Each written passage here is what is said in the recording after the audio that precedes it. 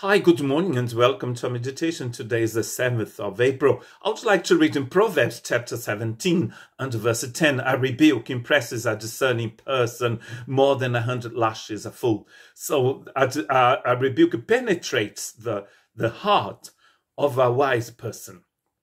And Jesus is going to treat us like little children, babies even, when he's going to talk about the dependence that we have on him.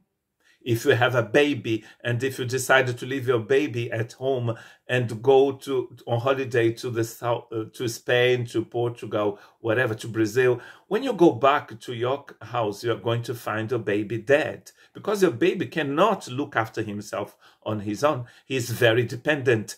The same way we are dependent on God.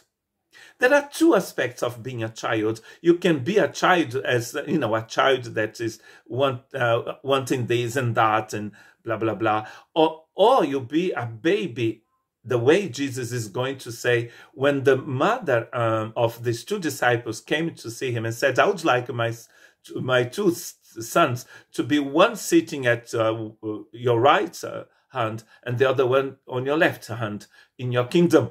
But they were 12, and so the other 10 were not very happy because they wanted that place of honor as well.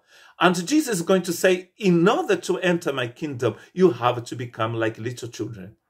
Not little children that are fighting to have a cake for themselves, but a baby who is dependent on his parents. You are dependent on God. Without Jesus, you cannot live.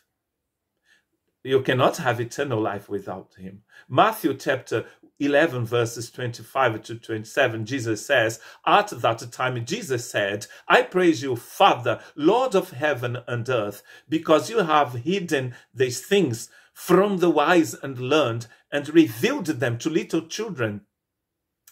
Yes, Father, for this is what you were pleased to do. All things have been committed to me by my Father. No one knows the Son except the Father, and no one knows the Father except the Son, and those to whom the Son chooses to reveal him. So what do you do when God comes to you to rebuke you, to correct you?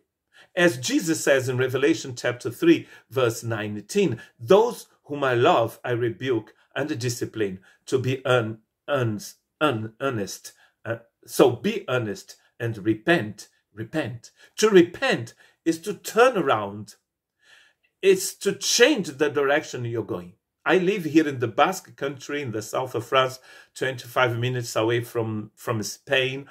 And there is a motorway that goes from Bordeaux to Spain called the A63. If you take the A63 wanting to go to Paris, but you take it on the way to Portugal, on the way to Spain, to Morocco, you can also go to Morocco going on this motorway all the way to the south of Spain.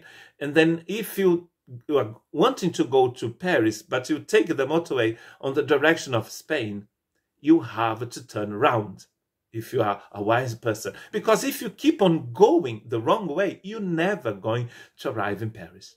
That's why Jesus is disciplining us, because we were going the wrong way.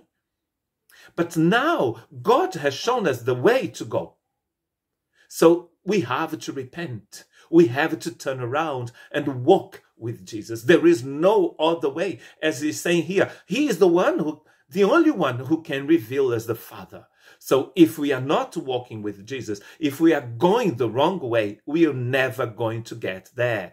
We are going to get somewhere, but it's not going to be in the kingdom of heaven. So repent, turn around.